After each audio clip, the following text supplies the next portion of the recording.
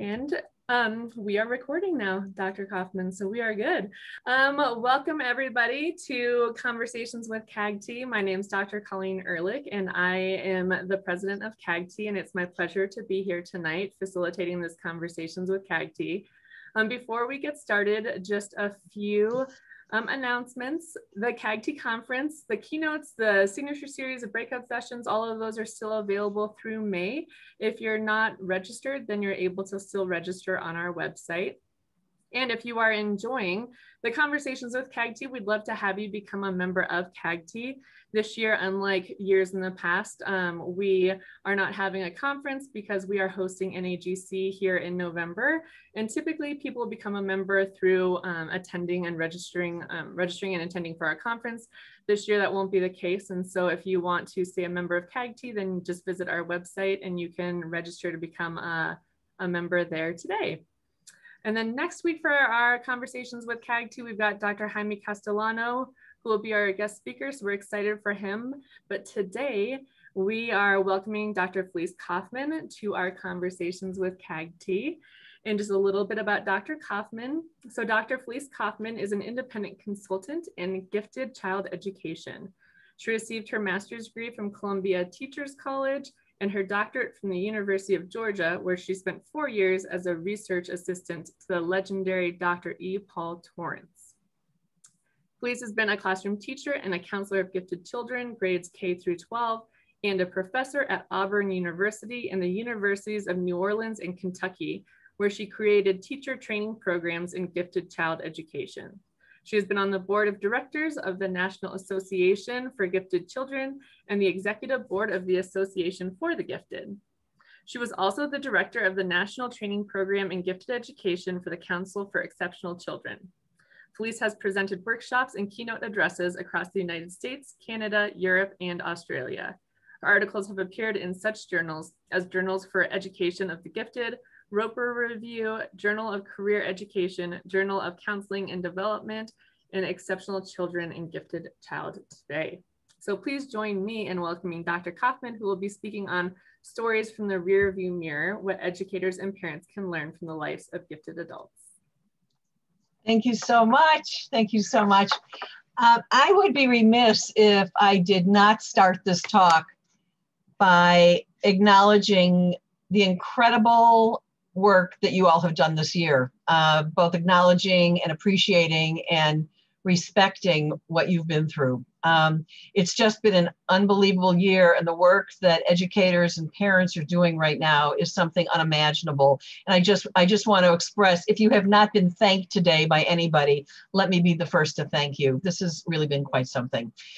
Let me tell you about the presentation that I've drawn up for today. I was very excited to be involved with this group and to be able to bring my work to you.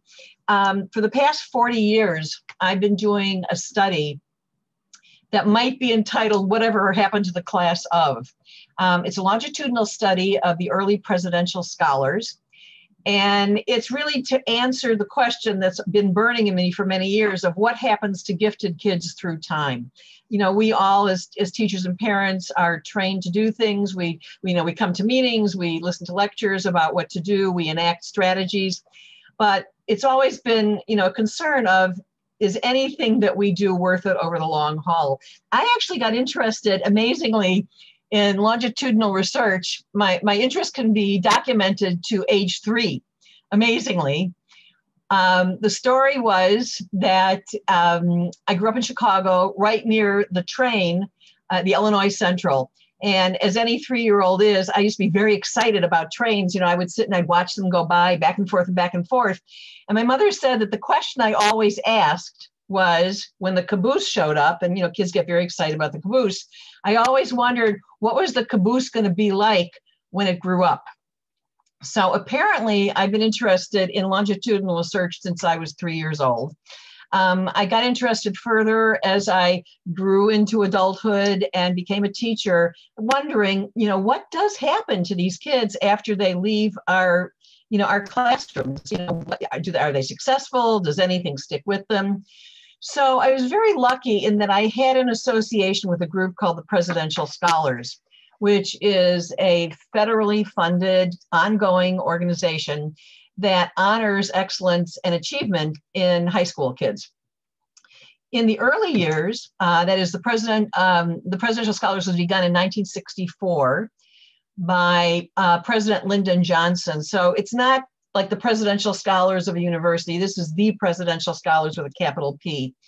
Johnson began this program in 1963 as a response, little known fact, as a response to the Kennedy assassination. I'm imagining that most of you were not alive during that time. But after the Kennedy assassination, this country fell into despair, like just unimaginable despair. And he and his advisors got together to decide what kind of program might enliven or give hope to America for the future. So they hit on the idea of honoring excellence and outstanding achievement in high school kids. So what they did in order to get the presidential scholars to identify them, as we would say in the field, is they screened out the top 0.5% of all the high school seniors who were taking the SATs that year, or the high school seniors, sorry. And that was roughly 14,000 kids who were in this pool of incredibly talented, brilliant children who were very, very high achievers. And their test scores and other information such as teacher recommendations, such as autobiographical statements, other test scores, et cetera, were submitted to a screening committee. It was just like any other gifted program. It was an identification program. The likes of that committee, however, were people like Leonard Bernstein, the famous conductor, Catherine Ann Porter, the famous writer, an early astronaut. It was a very glitzy group of about 10 people who essentially holed up at the White House. Remember, this is pre-internet. So I don't know if any of you remember the world pre-internet, but there was no just sending off these dossiers to people and having them look at it in the privacy of their home. They actually had to come to Washington, and they stayed for about 3.5 weeks reading these 14,000 applications, after which one boy and one girl from every state and 15 kids who they called scholars at large. And that were situations like kids living in poverty who really didn't have access to a lot of resources, but they really made something of themselves anyway. It was kids who were living abroad, kids who were living in situations like where their bedrooms were in Colorado and their bathrooms were in, Wyoming or Utah. I'm not familiar enough with Western geography. I hope one of those works. But unusual situations. And 121 kids then were invited to become presidential scholars. And the recognition was that these kids were flown to Washington for 3 days for incredible recognition, for meetings with their congresspeople, at that time congressmen, with their senators, with officials around Washington. There were cocktail parties. It was an amazing celebration of achievement in young people. And then it culminated in a ceremony at the Rose Garden where they were given this medal, this Presidential Scholars Medal, and told by the President of the United States, and have been every year since, the Presidential Scholars Program is still going on, that they were going to be the future of America, and we were counting on them to lead us into a positive future. And then they were sent home, basically to never be heard of again, until this graduate student at the University of Georgia, who had been privileged to be a house mother at the Presidential Scholars meetings in Washington, got to wondering what happens to kids when they're told that they're going to be the best, smartest, that they're smartest kids in the country, and they're going to lead us into the future. What does that do to a kid, and how do these lives get lived out? So I set out to do that study, and it started by my driving in my old car up to Washington, thinking I was going to spend the weekend looking, just getting the names and addresses of presidential scholars, because I had imagined that this being the future of America, that the offices here in Washington would have kept tabs on these kids. So I figured, well, no problem. I'll get the addresses. I'll go back to Georgia. I'll write my dissertation. Job well done. Au contraire, what happened was, got in my car, drove to Washington, got to the Office of Gifted and Talented where these files were supposed to be, only to find out that not only were the files not updated, they didn't even know where the files were. So I ended up not spending a weekend, but I spent a year and a half in Washington trying to locate the first 5 years of the Presidential Scholars. And let me say again, this was pre-internet. So I spent this year and a half trying to find these people, mostly, but not always, through legal means. And if we weren't on camera, I would tell you some of the things I did to find them, because I have to say they were pretty creative. And just through sheer persistence, and sometimes really good luck. And I'm telling you, for those of you who are interested in numbers, because this is not going to be a statistical talk, but if you're interested in the numbers, of these 604 original Presidential Scholars, I actually found 551 of them pre-internet, which, P.S., I thought I should have gotten my PhD for just for that. It really was quite an achievement. And then of the 551 who I located, 325 pretty much divided equally between males and females, and from all over the country, agreed to be part of a study. And so over the past almost 50 years now, the past 40, I'm stunned saying that, but over the past 45 years, 325 of them have pretty much stuck with me as I've sent them questionnaires and I've done personal interviews. And it's really been the only thing I've done in my career. I'm kind of embarrassed to admit that, but it's true. But that's because I learned so much just from studying lives. For those of you who are researchers, this was not hypothesis driven. I was not looking to prove anything. I'm a gossip. I mean, I love people's life stories. I love soap operas. I wish I could learn every one of your stories and find out how you got from there to here. I mean, I live for stories. So this was mainly about getting the stories of these 325 Presidential Scholars. And I did. So everything that I have learned up till now in my career basically has been simply from studying the lives of these people, asking, so what worked for you? What happened? You will never hear me say the words, well, the Presidential Scholars as a group, because honestly, even from all the data that I collected, and there was massive data here, there wasn't stuff that was that interesting. You know, males and females, I did that study. They were pretty much equivalent in their later life achievement. The only statistic that was outstanding but not surprising, and I know you're waiting for this, was the salaries. That over time, even though there are as many male as female physicians, male as female lawyers, male as female unemployed, it was a complete range of equality, except in the area of salary, and men consistently made at every level more than women. But that's really the only number that was particularly interesting. However, the stories are really where the learning is. So I thought that for tonight, if you'll indulge me, I would simply tell you stories and what I learned from them. And I think the best way, honestly, for you to learn from me is not to be listening for what is she saying about the Presidential Scholars or about gifted children, but really to listen through the filter of one gifted kid that you're concerned about, whether you're a parent or a teacher, and to ask yourself, in what ways is what I'm saying relevant to that child? Because maybe it'll give you some insight into why these kids are the way they are. And that if I do nothing but give you insight into, like, one insight into one kid, I'll feel like I've done something. And at the end of this, I promised myself, and I'm not so good at keeping time, but I promised myself that I would cut it off quickly enough that I can also suggest to you about 9 or 10 teaching and parenting strategies that I gleaned from this work, so that at least you walk away with a few concrete things that you can actually do and apply. And then, of course, we're going to have time for questions. So let me start by, and I'm going to have to be reading. I've never done this kind of thing before with the screen, so I do apologize for reading, but that's the way you're going to get the stories. Pretend like I'm reading you a bedtime story or something, okay? But don't fall asleep, because there's stuff that's good in here. I would say that one of the main things I learned from this study is to make sure with any kid that you're thinking about that you realize that there's much more to them than their giftedness.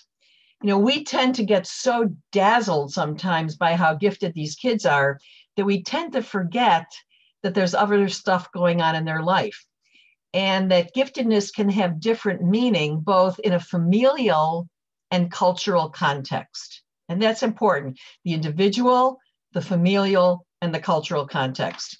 So let me start by reading you this one story. There's a woman who is a psychologist, very, very well known in the Northeast, who writes the following about being gifted. She writes, "When I was in 3rd grade, a nun at the school I was attending told my parents in a very stern tone, 'You know your daughter is very smart,' which made my mother feel there might be something bad about this. I've always excelled at school, but at the same time, I felt there was something suspect in being smart because, as my mother said, it could lead to the sin of pride." Okay. So by middle school, I started to hide my successes. I became extremely self-conscious whenever I made a mistake or needed to ask a question, as the rest of the class would go, "Ooh," in a sort of hushed tone. It took me many, many years to be able to ask questions freely. I assumed that not to know an answer was a terrible, humiliating failure. Even in my career, I was so used to holding back that I had no understanding or experience with competition, including what to do when faced with it. Somehow I did it okay, but I would have gotten a lot more out of life without that burden. In other words, it's important to understand, again, the context in which the giftedness lives, and to make sure that you get an understanding of what being gifted means to the individual child. It's not all about, "Oh, goody, I'm in a gifted program," or, "Oh, I'm smart." There's a whole barrage of layers that can go along with being identified as gifted. And I think it's really important to keep that in mind. There was another one that really affected me deeply. And it speaks to the fact that sometimes children who are gifted are not allowed to really express what's going on in other parts of their life, because the assumption is that if they're gifted, they can handle it. So this is a woman who actually is an activist minister in your part of the world. And I really had to think about how gifted kids, I hate to use the word abuse because it's so powerful, but how gifted kids can in a way be overlooked because their gifts shine so brightly that they're not seen for in their entirety. So this woman wrote, "There were 4 children in our family. The youngest was born when I was 6, and he was profoundly disabled. He started having grand mal seizures when I was 7, and if he went into a seizure, Mom would say, 'You take care of the kids,' and she would throw a coat over her nightgown and run to the hospital.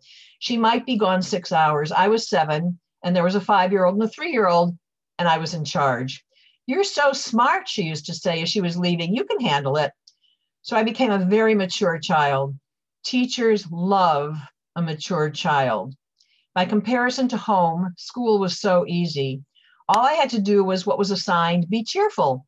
In high school, I'd be one of the first people in the building in the morning and always the last to leave. I just couldn't face going home." And then I get choked up when I read this. And then she writes, "Shouldn't somebody have noticed?" Oh, sorry, how embarrassing to choke up on screen. Oh my God, I'm really sorry. But that poignance, sorry again, of somebody should have noticed.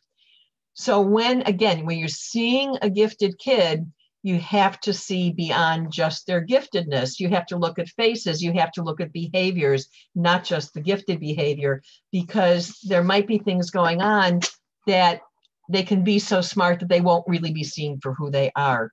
Let me check my time to make sure that my weepiness didn't affect anybody. Here was another one that was sort of related to being seen as gifted, which is you can't assume anything about what a kid is going to be gifted in. I actually met this guy here in Washington. He was playing in a bar, playing piano, and I went up to him and said, "Excuse me, but were you a presidential scholar when you were 17? And both of us almost fainted. It was astonishing. I love little vignettes like that have come out of the study that have been so cool. He writes, and this again, it just put me away, this whole thing. He said, "I remember a time in 5th grade that I got really interested in the Roman Empire. I wrote a paper on it and got so excited that I copied the name of every Roman empire onto the paper. They were cool Latin names, but my teacher wrote, "Aren't we being a bit pedantic?" I had no idea what pedantic meant. And when I asked her, she said, "You know where the dictionary is." So I went to the dictionary and it said something like overly showing one's knowledge. I felt very bad about it. It was certainly not what I had intended to do. The reason I did it, I was so excited about it. And that sort of set things in motion. He said, by the time I was in junior high, there was a hint of my being smart, but it was covered somewhere. You can understand why he had to cover it. That kind of shame. I mean, no one has really, to my knowledge, studied the effect of shame in gifted kids, but I have to tell you, it was a theme in this study that was quite surprising to me. But he wrote, by the time I was in junior high, there was a hint of my being smart, but it was covered somewhere. And again, you can understand why he felt like he had to cover it. In high school, I flowered a bit more. I got out of the nerdy bookish clique and into the smart kids clique. But the theater clique was where I really felt best. They were more like ordinary people. That to me was such a relief. It was okay in the theater group to be smart, but they all kind of loved me for it. They were like, he's our guy. He's really smart, but he hangs around with us. One of the things that I preach about, for lack of a better word, in that I really haven't heard a lot of people discuss, is the importance of helping gifted kids learn to be ordinary, helping them learn to be ordinary. Because when they get used to living their life as outstanding and gifted, when they get out into whatever the real world is, and there are not so many vehicles to be outstanding, and they're not so, you don't have a lot of times when people are praising you and honoring you all the time, and you're just one of a bunch of people, it's really hard to adjust. So they need models, not only for success, but also for how to just live an ordinary life. I think that's extremely important. Along those lines, and along the lines of shame about their abilities, this other guy wrote, he was an engineer at Bell Labs. He wrote, "I've become very cynical about the meaning of life. I don't think it's possible to be happy without drugging oneself in one way or another. To live intensely in both pleasure and pain seems to be the best possible goal." I bring this up, and it's the reason I'm bringing this depressing one to you, by the way, as teachers and parents. I bring this up because I think the depths of my cynicism is directly related to my successful childhood. He said, if my childhood hadn't been so idyllic, I would not be so cynical now. I feel I was misled about the nature of life by my parents and teachers. It's much more grim than I ever expected. So I got to tell you, I broke protocol with this guy and I called him up. This was a few years ago. And I called him and I said, talk to me. What does this mean? And he brought up something that's actually been a big theme of mine, which was he was praised all the time for what a smart student he was, for how good he was, for how excellent his work was. And then when he got out of the formal system where things like praise and honors and awards just, I mean, think about how many times you walk in to your house and someone says, "Oh, it's just great to see you. You are so good at what you do," right? Those levels of praise don't often happen. So you have to instead teach kids that their work has value, not to say that it's excellent and wonderful, but that it has value. And to me, that's one of the most important things that you can learn about. How do you do that? I can tell you one thing Dr. Torrance used to talk about is that to teach a kid that their work has value, don't tell them that their work is excellent. Show them that you're interested in it. So in other words, instead of saying, "Oh, this is such a great project, you did a great job," you say something like, where did you get the idea for this? Or, "This is a very unusual conclusion. Can you tell me how you came up with it?" The example I always use of this, if I may, is if you've ever had an experience where you get up in the morning and you've got like some kind of virus, hypothetically, of course, but you just feel awful and you look in the mirror and it's like, oh no. And you think, I really just need some orange juice or chicken soup or whatever to, just to feel better. So you run to the grocery store and you walk in, you think, "Oh, please let nobody see me who I know." And then you get to the checkout counter and someone comes up to you and says, "Oh my gosh, I haven't seen you in a while. You look wonderful." And you immediately think, oh no. think how different that would feel if in fact they came up to you and said, oh, we haven't seen each other a long time. What have you been doing? How's this? And they show you that they're really interested in you. So I think that's a very important distinction, is to just back off praise from a lot of kids, especially underachievers, and start showing them that their work has value and interest instead. The other thing along these lines, and I need to check to see, I need to check about time. I could go on and on, as you can imagine, is you also have to look at achievement and giftedness in a cultural context.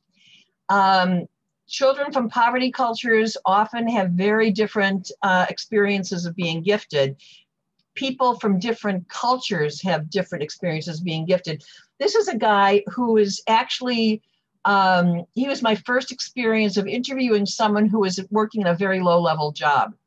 And it was my first encounter with, oh, you mean not all these people, ascertain great heights, right? He was working in customer service, in phone service, whatever. I mean, that sounds bad, but you know what I mean. It's customer service. He wrote, about halfway through college, I was feeling very out of place being a working class boy in an owning class college and not experiencing the academic success which had come so early in high school. I went to the college psychologist to talk about this, but at the same time wasn't really aware of the impact that feeling out of place had on me. The psychologist got my file and said, well, considering where you came from, you're doing what we expect of you. I left his office feeling like someone had punched me in the stomach and essentially gave up on the whole academic experience. I could not drop out of college because it was my parents' dream. My parents never knew and still do not know how unhappy college made me and how hard it was to recover from it. And I'm sure they never suspected, nor do they still know, what a wedge it drove between myself and my family. They just assumed it would be a good thing and give me a better life than they had. They had no way of really knowing what it did to me in the long run. This was a guy who never felt like he wanted to achieve. He never wanted to be outstanding because culturally it was something that he couldn't overcome. So again, it's important to think about kids who are in cultures where sometimes being outstanding does not work in their favor. And only you know about that in the situation. This is hard. This is hard for me because I can't see you and I don't know enough about where you work, but it's really something to think about. So the idea again is to normalize struggle for these kids at a very young age, to be aware that there are struggles involved. Things don't always come easy. A great idea is to have them read biographies, but not of people's final accomplishments, of the struggles they faced when they were young kids. When they're interviewing parents and grandparents, a lot of schools have assignments like that, not to say, oh, what did you accomplish, Grandma, but what were the hard times? How did you get out of them? They need to know that struggling is normal. And for you as teachers to find out, again, what does giftedness mean in the individual, in the family, in the culture? Now I'm going to start hurrying more. I hope this is going to be okay. Another thing is to understand what success. Oh, you're back. Dr. Kaufmann, I'm just going to, don't worry about time. You're good. We started a little bit late. So you're okay. Good. I'm terrified, but all right. No, thank you. Thanks for that. Nice work. Another one is about definitions of success, and to understand, again, that success means different things to different people, different cultures, etc. Bottom line, kids need, if you're going to underline anything I'm saying, this would be it.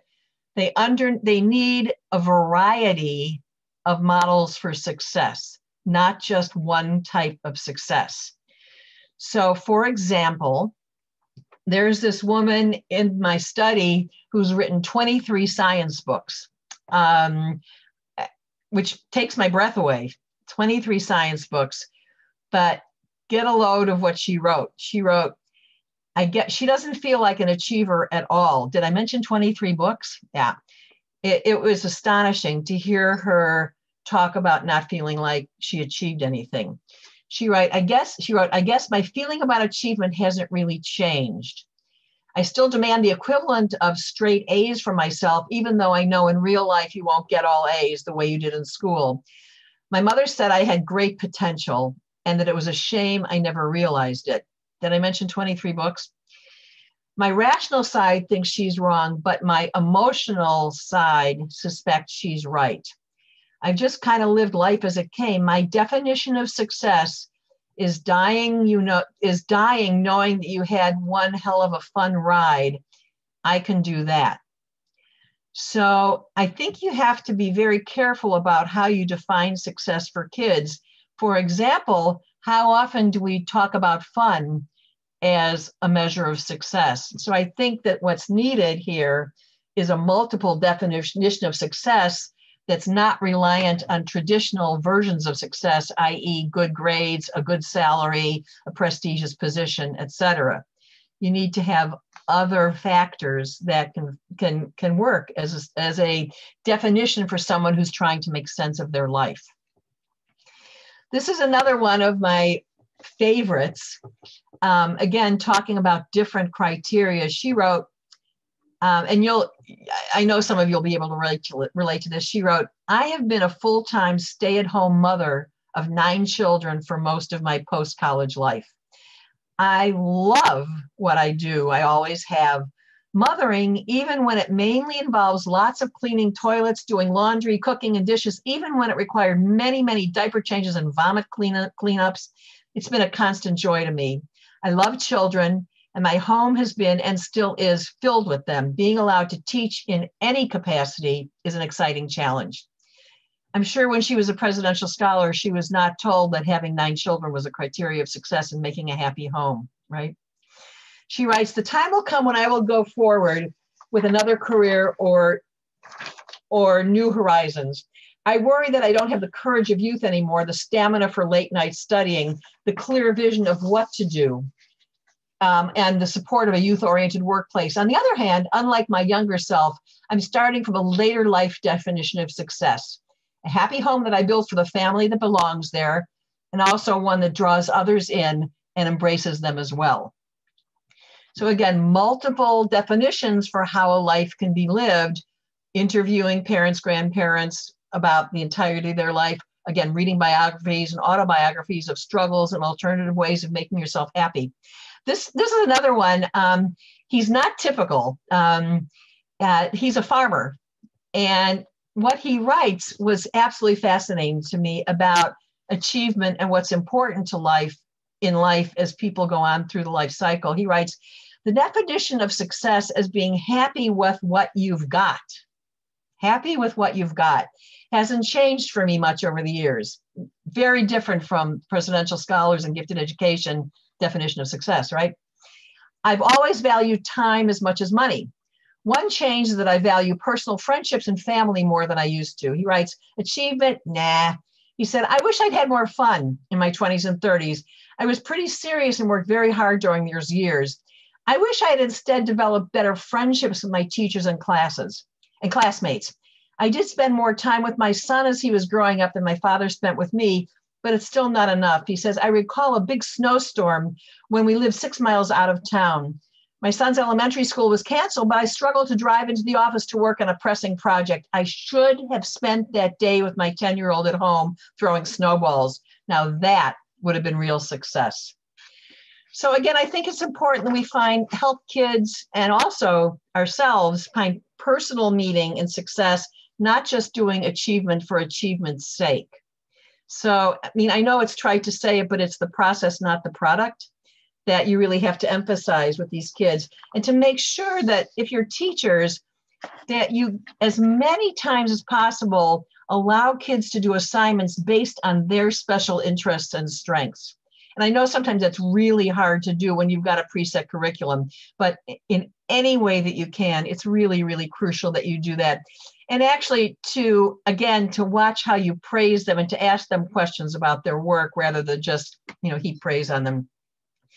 And then the last point that I want to make is about a definition of success. Someone asked me that, and I'm actually still working on that definition, but it's predicated by the responses and the insights I've gotten from some of these people. My current definition, and this is going to make some of you faint dead away, I have to say. This is not what you're expecting from someone who spent 45 years in gifted education.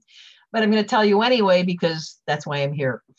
My definition of success is knowing what your needs are and knowing how to get them met without hurting anybody. Very different angle. And let me give you a couple of examples, again, for why you need different models of success for these kids. Let's see, this one was really interesting. She wrote, sorry, I tell myself jokes all the time about this.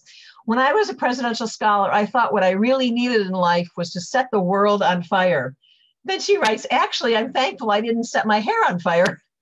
Sorry. She said, I married the wrong man and it lasted 20 years. The greatest tragedy of my life was not that it failed, but that it succeeded so well. My divorce is one of my greatest accomplishments. For the first time, I was be able to say, hey, this is who I am. This is what I want. This is what I need. But they don't give awards for that. See, if I were made queen of awards, I would be giving awards for self-knowledge. And I know that sounds paradoxical, but if I were going to be praising kids, it's for knowing what their real needs are and knowing good ways to get those needs met. She said, when I realized I would not set the world on fire, I determined that what I really wanted and needed all along was to spread what warmth and life I could into my little corner of it. So am I successful? She writes, yeah. So here's another one. And this was an interesting guy. I'm only going to read two more because my time is really getting short. This is a guy who was a physician who turned artist. He had a career crisis and turned to art. He writes, everyone hears all the advice. Work hard, be good to others, kindness counts, stay rooted in your committee and do honest work. But no one really understands this till they get older. I certainly didn't. Just try and do what you really like and are good at. You have to live with who you are and what you've done. Success is feeling okay about the general trajectory of your life, despite the parts which were not well done or not done at all. I went into medicine due to the internalization of expectations. It has been okay, but I might have done better and felt more fulfilled in a more creative endeavor. I used to have the feeling of needing to move forward on many fronts of life at once, but now I know that no one is remembered for very long. Focus on helping the next generation. Don't kill or harm unnecessarily. Focus on what you enjoy. Focus on helping the next generation. Be as good as your word and figure out what you really need out of life, whether there are awards and recognition there or not. So again, it's a real plea for you to expand your definition of success and your models for success into more of a need-driven definition. And then I'm just going to read one more because I love it so much. And I hope this will be kind of like a kinder, gentle way of ending my part of the talk. This was a guy, it was just, I was so charmed by this. He wrote, this may sound silly, but when I was assigned by my New York-based law firm, he was in a really high-power law firm, to work in the Brussels office, I spent a month taking intensive French language training in La Rochelle. I was worried that taking a month off would interfere with my work to the point that it made me ill to think about leaving, but I was assured through this that this would not affect my pending promotion. One weekend I was driving around the countryside and I had a very nice lunch at a country restaurant, including a raspberry tart for dessert. On leaving, I saw that a local farmer had pulled up an old Citroën mini truck and was unloading trays of raspberries. I was absolutely transfixed, he writes, to the point that all I had ever thought about was climbing as far as possible up the ladder of achievement. But that moment made me think that maybe one should care more about just enjoying life. While I remained ambitious for many years thereafter, I think I became decidedly less driven than I once was, and have happily always dated the change to that Sunday lunch in the French countryside. So I guess you can understand that my plea here is for an expanded definition of success, an expanded definition of giftedness. And I think what I'll do is I made a list of some strategies I didn't want to exclude, but now here's where you come back in. Do I have time to do that, or you just want to do questions? No, absolutely, go ahead and share them. Oh, this is exciting. Thank you. I think we'd all love to hear them. Oh my gosh. Okay. Well, I'm in. Some of them may be repetitive. I'm just going to read you from a list that I published a long time ago. This you got encouraged, and I'm just going to read, I'll do a dramatic reading of the list. How's that? Encourage, and I can barely see it, but I'm sorry. So encourage students to make connections between their personal and school lives. I love doing show and tell with kids, even in high school, so that they bring in something they love to the school building, so they start associating feelings of personal connection to school because they're showing and telling what really cares about them. So showing and telling, I would schedule a regular show and tell time if I were a teacher still. Doing free writing, allowing kids to take subjects that are assigned, but write them either in a style or about topics that are close to them. One of the highest forms, this is my other hat, one of the highest forms of creativity is something called remote associations. So even if you're doing something and the kids have a weird hobby, if you can say, well, let's think of ways that, you know, the War of 1812 connects to tap dancing or something, you know, whatever it is, to get them, to get what they're energetically excited about associated with going to school and with curriculum. Another is to find out, we talked about this, what achievement in school means to them in their context of their family, their ethnic group, et cetera. You can do this through sentence completion, free writing, focus groups, interviews, or studying biographies of their heroes and heroines of their own group, right? And make sure that those people are relevant to them. Help them find a meaningful connection to school, something they can look forward to every day. This means meaningful to them. And again, show and tell, hobby club, free time, et cetera, will help them feel more connected. Involving them in service projects. There's nothing that helps a kid see their value than being of service to others. And underachievers don't often have a chance to do that kind of thing. So to the extent that you can get them involved in service, that would be great, because then they feel that's an expansion of their identity. Find a way of recognizing small achievements. This comes from the work that I did on underachievement, also from presidential scholars who always felt that they had to do something dramatic to be recognized and that small achievements weren't worth it. You may have heard this. I started lecturing about this around 30 years ago, something called the bug roll, B-U-G, which is a counterpart to the honor roll. And bug stands for bringing up grades, where kids are recognized somehow when they bring their grades up, like from a C to a C plus. And that helps kid understands that the way to success is those small incremental success. It doesn't have to be where it's necessarily a big deal, but just that you notice when they go up incrementally in something. Teach the art of mistake making. You know, I used to do, when I was teaching units on mistake making, there are all kinds of wonderful books written now about, I'd love to think it was because, you know, I carried on about it, but I know it's not me. But there are all kinds of wonderful books about mistake making out. I did a quick search before I got online here.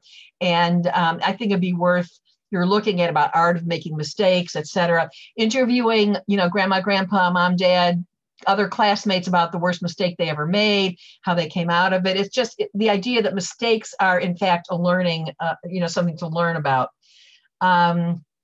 Actually, one of the things that I used to do when I was in charge of science fairs is to make one of the criteria for science fairs that you had to also present the times the volcano didn't erupt, and you had to keep a log of all the times, you know, that the science fair project was not a success. When you only have successful projects, kids get intimidated. They think they have to do the best project and something that's fabulous. That's not true.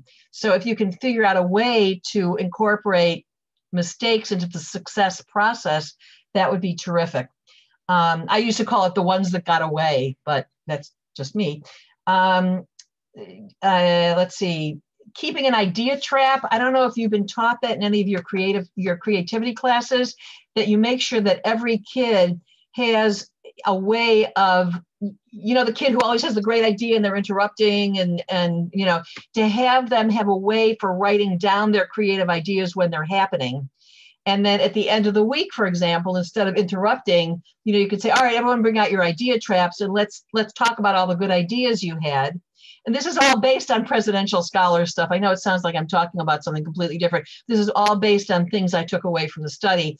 Or you could even do like group idea traps, that when kids get good ideas, that they write them on the board. And then, every Friday we talk about all the ideas you had. Again, when the presidential scholars reported not really being able to be themselves all the time because so many expectations were put on them, this gives them the opportunity to get those other parts of themselves out.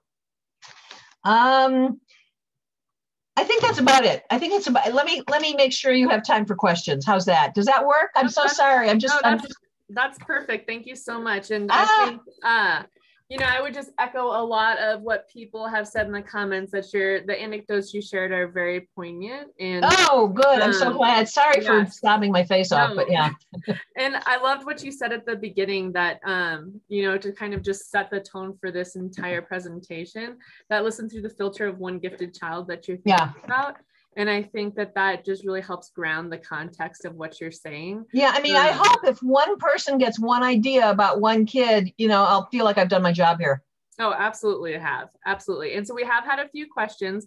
So we did have a couple of questions coming from some membership, and you've answered some of them already.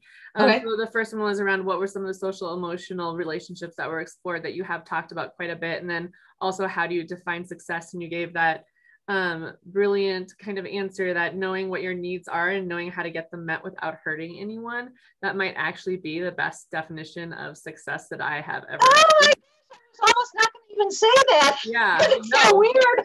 No, it's great. I think there's so much conversation, like people talk about potential and they talk about everything, and like what is somebody's potential and how do you measure that, but this knowing that, right, the amount of like self-reflection and it's all about need meeting, advocacy that has to go into that, all of those things that so many of us are all really working on building when we focus on that whole gifted child. So that definition certainly very much speaks to I could leap to the screen and hug you. We can't hug now, but thanks. We did have a couple other questions. So one more from membership, and then we had some come through. So one was, did the adult gifted individuals talk about regrets or things that they would have done differently as kids or adolescents? Yeah, I think the most important thing was more fun. And, they regretted not having more fun.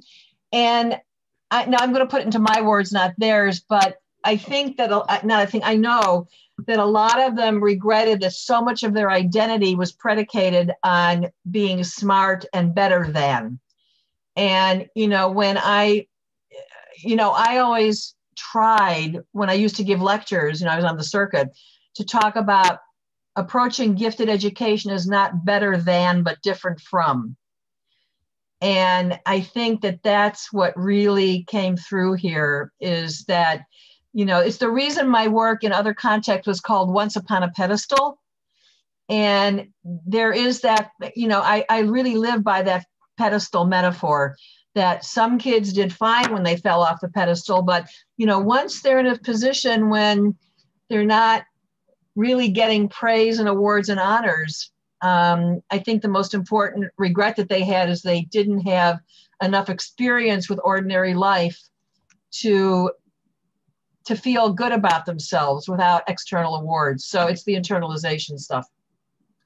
Does that answer your question? I can't. Yeah, absolutely. And I think, no, I think it very much does. And I love that whole idea of not better than, but different from. And when you were talking about earlier that, as people age, there's just not as many vehicles to be extraordinary, right? I think that's how you phrase it. And the value system also changes. People, and it's interesting because I'm still in touch with a lot of the subjects, even though I haven't done the formal study. And, satisfaction with life and internal stuff is much more important. At around age 50, the interest there overall, and they were in their mid 60s, the last formal study I did. And the whole emphasis on awards really was like, that's way in my past. And some people regretted that, and some people were fine with that. But again, they don't, when was the last time you got an award? It's like, it's kind of hard, not part of daily life anymore. Mm-hmm. So we have a couple of questions from Facebook from the chat box. So Kelly said, how do we redirect needs that may tend to be negative or unhealthy? So I think that's coming back to that whole definition of success. So knowing what your needs are and knowing how to get them without hurting anyone. What if they don't know what their needs are, or if they are? Oh, I actually have an answer to that question. How about that? Yeah. There's a wonderful, I hope I'm not violating anyone's copyright by doing this. I'm a little worried about it. I'll just tell you in general. There's a wonderful technique that enables people to look back, and I'll just teach this to you in 3 minutes, what I usually do like a 7-hour workshop on. How's that? So let me tell you as an adult. So it's a matter of thinking back on the best experiences of your life and thinking about, and you can do this with kids. There's actually a curriculum on this, and getting them to understand what their agency was. In other words, the question is, what did you do to make that happen? And to start seeing a pattern in what their strengths are by definition of what do they do that make good stuff happen around them. And by realizing what their agency is, in other words, what they did to create, and it could be anything from, the time that Fuzzy Wuzzy the kitten was complaining and no one but you could comfort them, to getting a great grade on something. What did you do? And to pull those kinds of strengths out of them. Does that answer the question? I can't tell. Yeah, no, I think she was, what do we do as parents and educators if history predicts, the child's history predicts but not just look back on their awards, looking back on meaningful, good experiences they had, like a vacation or, friends or something. What's their agency? And that's going to be how you pull their possibilities out. Good. So then we had another question from Jen Strickland, and she was wondering how many of the presidential scholars have stated they've dealt with depression, divorce, or suicide, and were any of them considered underachievers? I know you touched on the underachiever piece a little bit, but how many of them did, say that they had dealt with depression or divorce? Yeah, I didn't ask that question directly, and I can't answer for the group. But I can tell you that the pedestal phenomena was pervasive among a good number of people. If I had time, which I don't, I would run to my database and look for some really poignant descriptions.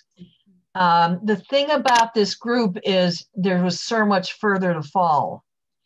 And obviously there are other factors that factor into depression. There's the biology, there's situation. There were two known suicides in my database, but I can't make any generalizations about that. I really can't. I'm so sorry. It's sort of, my throwaway line used to be, they're just like the rest of us, but more so. I just don't know how else to say that in a substantive way. If I do another study, that maybe would be something I could address more directly, but that really wasn't anything that came out as a specific question. Sorry. No, that's perfect. And I think we'll just leave you with one more question. And it was a question we've been talking about before. If you had one piece of advice to give a gifted adult, what would that piece of advice be? Well, I think it's to go back, and find the situations in which you had agency, and that it was something that you were good at and you sort of felt some pride at, and that you could see the effects of your own hand, working to make you happy. It's hard to know. The thing I learned from this study is there's no telling. When people have asked me, so what happens to gifted kids? It's sort of like, you can't make any assumptions.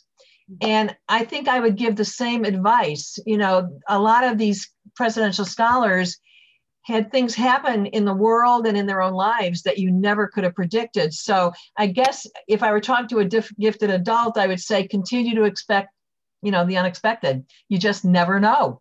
That is the takeaway. You're hearing it for the first time here. The takeaway message for the presidential scholars is you never know.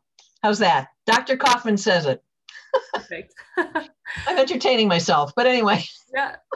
And you're entertaining all of us as well. So we thank you so much. I know that there was some people who were wondering if they could reach out to you. Do you have? Oh yeah.